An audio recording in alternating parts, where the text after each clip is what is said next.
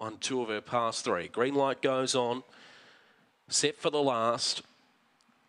Ready. Racing. Abdominus came out pretty quickly. Also out fast as Joffa's Liberty and Blackpool Jewel coming round the outside. Silver Ambition and then followed by Who Knows Chloe. Favourite got in a little bit of trouble. Abdominus, Blackpool Jewel's gone back towards the tail and then Mrs. Watson. They turn for home and it's Clever Trevor in front. Coming after it, Who Knows Chloe and then down the outside Joffa's Liberty. But hang on, Clever Trevor and got in. Beat Who Knows Chloe and then followed by Joffa's Liberty.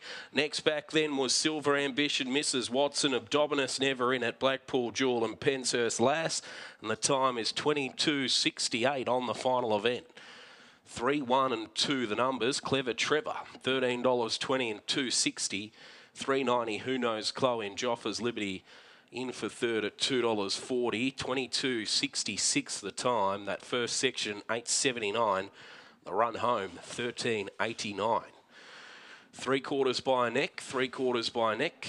Clever Trevor railing through here from box number 3 and proves too good in the last at the Bull. The Sportsbet same race multi. It was a grade 5 over the 390 metres.